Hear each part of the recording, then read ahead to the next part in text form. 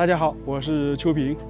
前几个月我们在甘肃河西走廊看到了嘉峪关，那个被称之为天下第一雄关呢，确实是非常壮观。那个也是长城最后一个关城了，到那边长城马上就要结束了。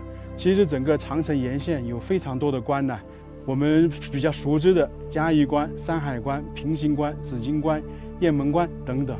今天我们来的呢，就是雁门关，它被称之为中华第一关，天下九塞，雁门为首，一座雁门关，半部华夏史。2000多年以来，这里呢发生了无数的故事。自古以来就是兵家必争之地。在汉朝的时候，王昭君出塞就是通过雁门关出去的。宋朝的杨家将血洒疆场也跟雁门关有关。在几千年的历史长河中，无数的名人都来过这个地方，包括皇帝、将军、文臣以及诗人等等。比较有名的和秋平、卫青、杨家将就不用说了，李白、刘彻、隋炀帝，他们都来过这个地方，从而呢也显示出来这个雁门关的重要。现在呢，我们就来整体看看雁门关到底是什么样子，也看看如今的雁门关是啥样的。雁门关被称之为中华第一关，嘉峪关是天下第一雄关，山海关是天下第一关。这3个关呢都是第一，证明他们发挥的历史作用非常大。雁门关是长城上最为重要的关隘，历史非常悠久。在周朝的时候，这个地方呢就已经有它的功效了。不过作为一个关口的功能，差不多是战国时期的赵武灵王时期。当时赵国呢是抵御匈奴的前线，为了防止北方的匈奴南下，赵国呢于是就修建了赵长城。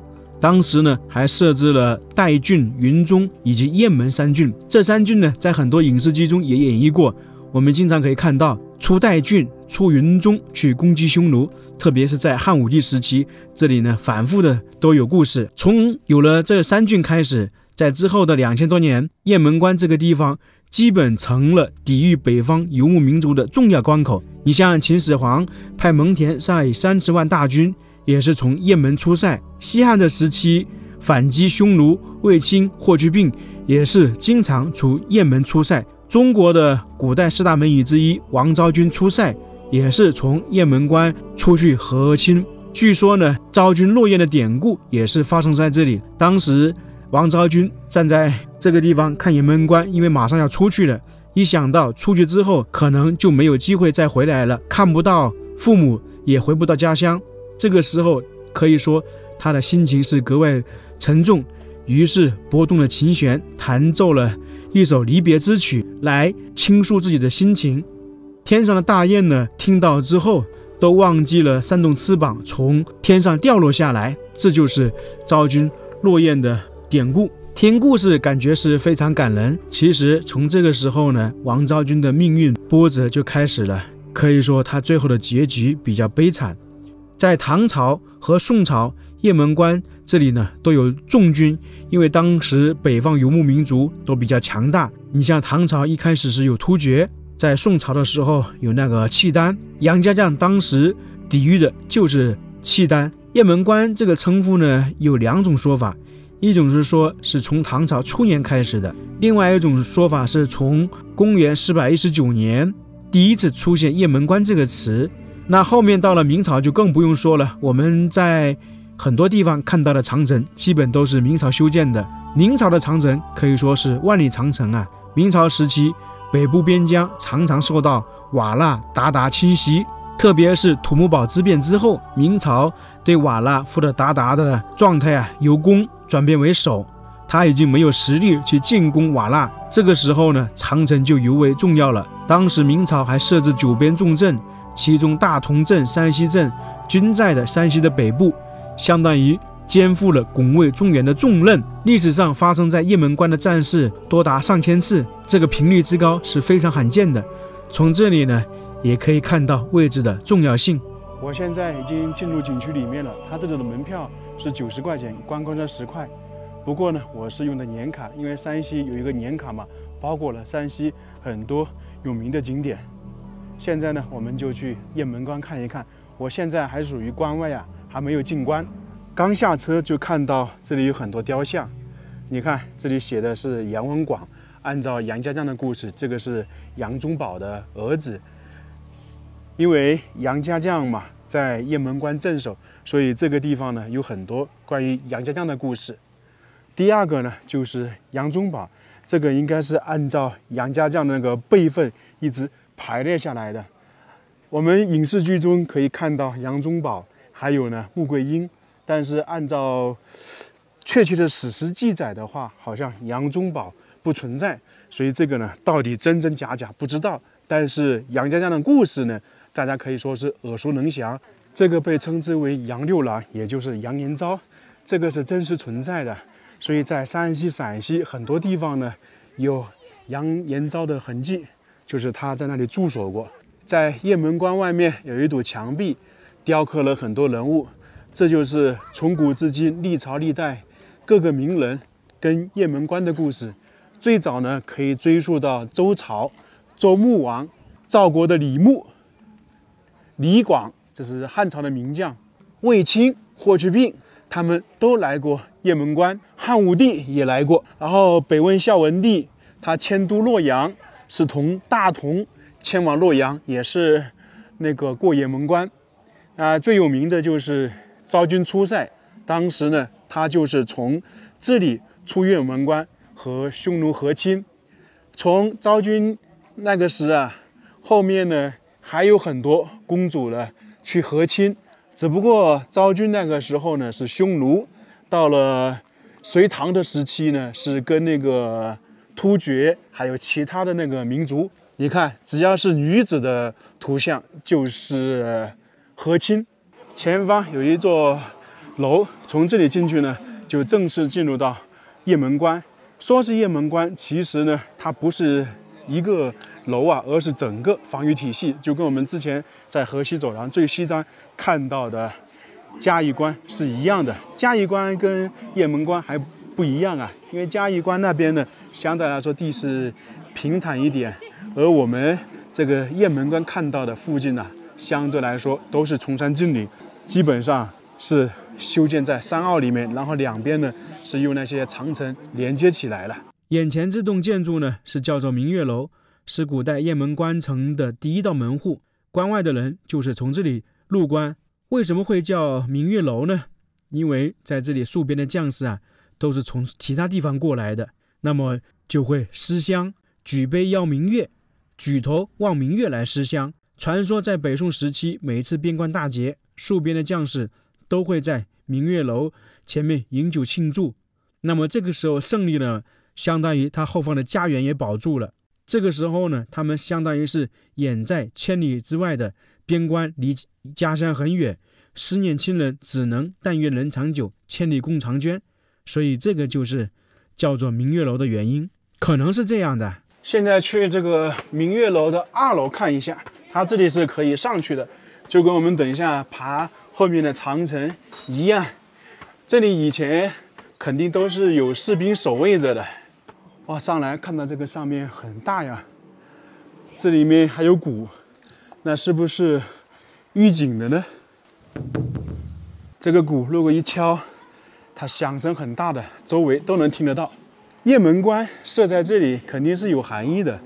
我们知道以前的匈奴也好，后面的突厥或者是那个契丹，他们基本上都算的是游牧民族，以骑兵为主。那把雁门关建在这种山坳里面，周边都是崇山峻岭，他那个骑兵就无法那个展开嘛，所以这个雁门关的防御作用是非常大的。连接着城楼前方的这些应该也是长城，不过呢它算是单边长城，不宽，只有30-40公分。不知道这里是因为崇山峻岭不需要那种宽广的长城，只单独设了一个城墙，还是说这里呢是重新修复的，只弄成这个样子？有知道的可以说一下。单边长城其实也是有的。从明月楼进去之后并不是就到了雁门关的一整个防御体系，其实可能还要走几百米才到达雁门关核心的地方，翁城、关楼等等。这一块呢，其实相当于是一个缓冲地带，因为这里完全是一个山谷、峡谷一样嘛，你如果说那个骑兵或者是当时的北方游牧民族把这个明月楼攻破之后，他要继续前进，那么在这个上面两边的那个士兵啊，就可以往下攻击。这个是一个伏击的好地方嘛，所以他在这里先建造了一个明月楼。翁城、天险门这种巨大的关口一定是有翁城的，我们在河西走廊看到太多了。从这边进去才算是进入到雁门关的核心地区，明显的可以看到这里大概是2部分组成，上面一道城墙，右边呢是一个关口。那这个就是我们经常说的翁城，因为翁城的出入口啊，它一定跟那个城墙正门不对称的。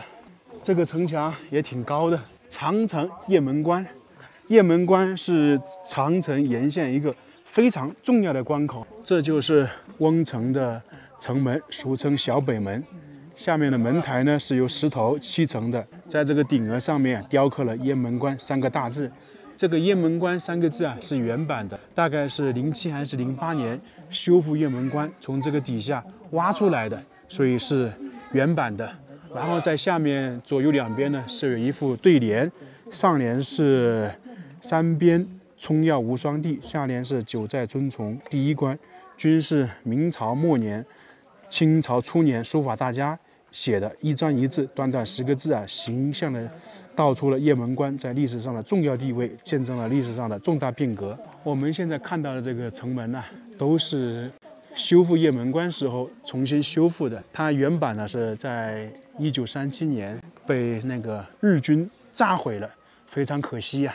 所以在这个地方，我们还能看到出一些痕迹。在这里还有骑马的，那么我们就可以形象以前那个将军他骑马回城的样子，或者打完仗从这里返回那个关内的样子，就是如此。现在我们也开始进关了，从这里进来就到了翁城，然后前方这个高大无比的城门呢，叫做地利门。大家仔细看看，这里的城墙是不是2种颜色？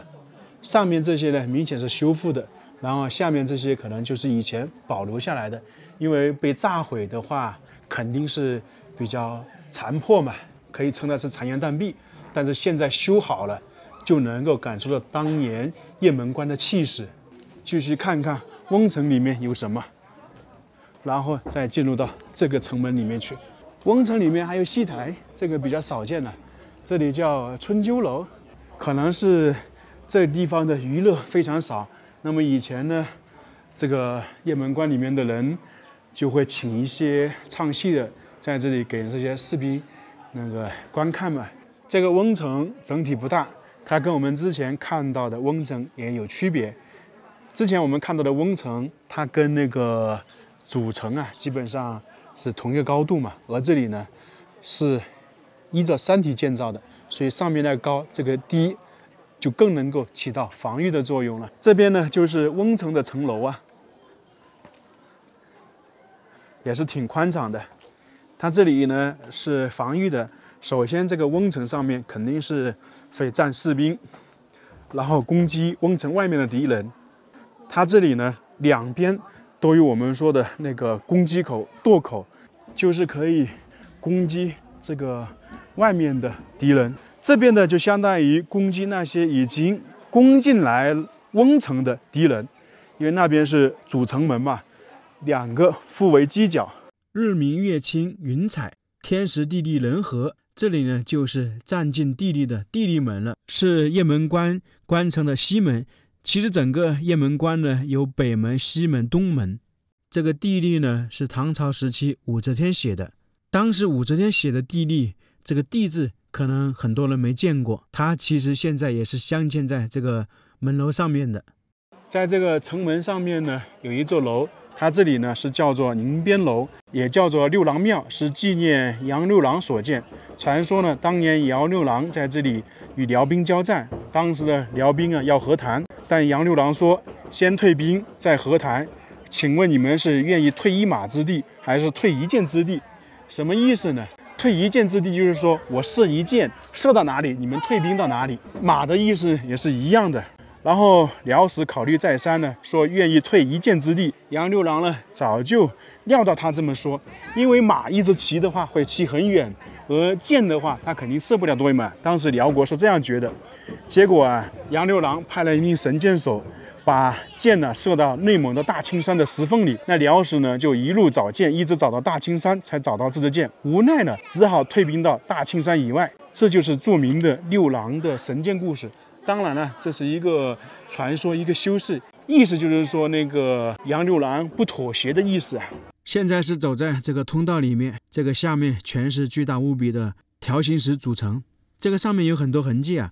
我猜想是可能以前那些车马留下来的痕迹，这个在嘉峪关也看到了，特别是这样重要的关口，以前还是很繁忙的，马车啊，其他路过的很多，所以呢，日复一日，年复一年，会留下一些痕迹。在这里呢，我们说一个东西，经常看影视剧，如果敌人呢要攻打、撞击这个城门，里面呢有很多士兵呢，站在那里阻挡。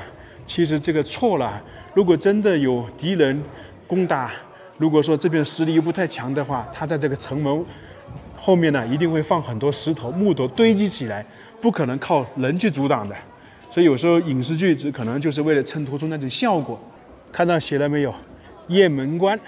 这里呢，其实可以称得上是雁门关的第3道防线。第1道是明月楼，第2道是翁城，第3个就是这个地利门，在后面还有一个天险门，在上面呢有很多人在击鼓。我们现在去这个城楼上面看一下，上面这个城楼现在是一个博物馆，里面摆放了很多东西。在地利门旁边就是教场和点将台，这个功能大家都明白了。在以前雁门关里面的士兵可能会在这里操练，如果碰到有敌人来攻击的话，这个将军呢就会在这里点将，安排怎么防守，怎么反击。在点将台后面就是城墙，安排好了，立马在城墙上面防守反击。上去走一走，看一看。雁门关这个地方非常知名啊，所以来游玩的人非常多。走到这个地方，其实我有点奇怪啊，我们看到全部是台阶的。其实正常来讲的话，它是有马道的，就是这里的将军啊，他是可以骑着马上这个城墙城楼。我们在嘉峪关看得非常明显，整个长险沿线的那些重要关口都有马道。那这里呢，不知道是不是因为重新修缮的，把这个马道取消了。我猜想可能是这样的，有知道的可以说一下啊。上来了，去这个里面看一看。我看旁边的资料说的是这里面的物件呢，都是雁门关出土的。首先我们看到的是大将武安君造，那么这个应该是供奉祭拜李牧的。当时战国后期，李牧啊，他就是一直镇守北边，防范匈奴。后来是秦国要灭赵了，才把李牧调回来了。大家看过资料都知道，李牧呢是战国后期4大武安君之一。这个叫石滚雷，属于唐代时期的，也是雁门关这边出土的。这里面的东西太多了，我们就简单看一下。这个叫流星铜锤，也是一种武器。在城楼上还发现大炮的遗迹啊，这个是明朝时期留下来的，历史非常悠久啊，已经锈迹斑斑了。你看，在这里呢，完全可以攻击外面的那个敌人呐。在这个上面，视野就非常开阔了，可以直接看到这个翁城。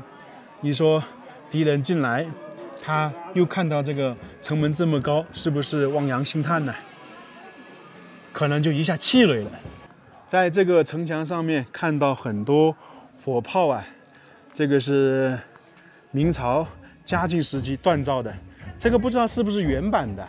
我们是叫做大炮，其实在元朝以及明朝前期呢是叫做火筒，它是对那个火器的统称。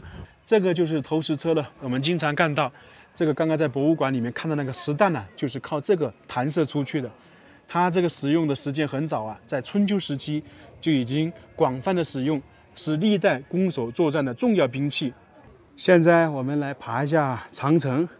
之前我们在河西走廊以及嘉峪关看到的那些长城啊，都是夯土结构，就是黄泥土建造的。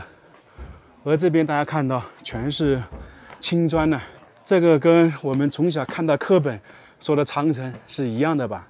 你到了山西，特别是山西的北部啊，看到的长城，很多都是这样的。当然，现在我们看到的同样也是经过修缮的。这里看起来有5、6米宽，不知道之前的宽度有没有这么大呀？雁门关这里的长城其实属于内长城，为什么会修建内长城呢？主要原因就是当时北面一道的长城不够用了。明朝修建长城其实比较晚，很多人可能以为是朱元璋和朱棣那个时候开始修的。那个时候呢，首都在南京，那个长城呢只是简单的修缮一下。那后面到了土木堡变之后，明王朝和当时的瓦剌达达，他的实力已经对调了，没有能力去攻击，只能采取守势。于是呢，就开始大规模修建长城。但是呢，当时那些游牧民族离北京很近，他们呢外长城其实作用已经没有了，相当于外长城已经在敌占区，那没法修，那只能重新修建内长城了。就相当于在山西、河北修建内长城，就是给当时的北京创造一个缓冲区。这个就是雁门关整体军事防御体系的一个模型图。我们看到的这里就是雁门关，但明显看得到雁门关这里其实相当于是豁口，就这里呢，在整个山脉之间通行相对来说较好，所以才在这里设置了雁门关。其他地方呢就比较陡峭，是天然的屏障。那有豁口的话，就必须要修建。你看旁边的其他的关口也是如此。我们站在上面看一下雁门关的整体形势，它这里呢有多个关楼，这主要是由于它这里是个豁口啊，相当于四面八方到了这里呢有一个缺口一样的，所以它在每个缺口这里呢就设置了关楼。前方看到这个是叫敌楼，在一些城堡式的地主大院上面也是叫敌楼，有些地方叫角楼。一般这个敌楼呢是正方形，分为上下2层，上层呢设有箭仓，当与敌军作战的时候，可在箭窗设伏，既可以有力的打击敌人，又可以隐藏，大大减少自己的损失，占尽了地利的优势。敌在明，我在暗嘛。敌楼呢还放置一些燃放烟火的信号措施，相当于烽火台的作用，有什么风吹草动就可以放烟发信号告知。下面呢有楼梯，然后有空间，主要是藏士兵或者是存放武器的，这样的话就有充足的准备来应对敌人。雁门关的长城也叫猴岭长城，主要是由于这个长城在悬崖绝壁上面酷似猴子，所以得名。这个长城是明朝万历33年在古长城的基础上加以建造而修成的，全长是5公里，高度大概是8到10米，每隔120米差不多就有敌楼一座。这一块是碑林，一般我们说寺庙道观都有碑林，只要是历史比较悠久的建筑啊，都有很多碑。你这个雁门关有几千年的历史，更不得了了。中国历史上无数的文人墨客都来过这个地方，他们呢就会留下一些墨笔来纪念。来这个雁门关人真多啊，我感觉比嘉峪关人还更多。现在我们下这个长城去看一下雁门关的主城门，也就是最后一座关楼。我们现在已经到了雁门关的边缘了，这边是最后一座那个城楼，出去呢就过了雁门关，就进入到中原王朝统治的范围之内了。所以这个地方相当于是最后一个关口。这个就是雁门关的主城门，也叫做天显门，上面是雁楼，俗称的关楼，这个跟嘉峪关差不多。那么这个地方呢也是叫做东门。我们最开始看的明月楼是北门，一般游牧民族它是由北向南嘛，而雁门关呢这里先由北向南，然后转了一个方向从东面出来，可以看到这个城墙也是非常高大呀，有10几米。那么这个天显门，天显也是由武则天亲自写的，所以雁门关跟武则天的渊源呢还挺深的，2个门的字都是武则天写的。然后往门洞里面走一走，跟刚才走的地利门应该差不多，也是由巨大的青条石铺在地面上，也有很多遗留下来的痕迹啊。估计当年这里是热闹非凡，每天往来的那个马车啊非常多。这个就是雁门关古道，在以前不管是进雁门关也好，还是出雁门关，走的都是这个道路。明显的看得出来，这个还是比较陡峭的，因为雁门关的关城啊，相当于是在一个垭口上面，就跟我们去西藏上山下山翻垭口是一样的，那这个地方也差不多。从这里呢一直下去呢还是有点距离的。我们一般来雁门关都是来北门，这里一直往下走呢就是南门，南门到雁门关关城这里相当于是上坡，下面呢全部是铺满了石头，这个也是经过修缮的。我不知道以前雁门关的古道是不是这个样子，但是我猜想啊应该有点不一样。如果是这样的石头铺成的，那么在以前是没法过马车的，所以我猜想以前呢相对来说弄得会比较平一点点，能过马车。在这个雁门关里面逛了差不多3个小时，确实啊很让人震撼，它设计的非常巧妙，可以说让人大开眼界。尽管说我们现在看到的雁门关是经过修复的，但是站在这个地方我们也能够完全想象出来古代的雁门关是多么重要。在几千年的历史岁月中，雁门关呢始终和中华民族的命运息息相关。它在这里呢也见证了无数的历史事迹，也看到了历史进程，所以说不愧为中华第一关。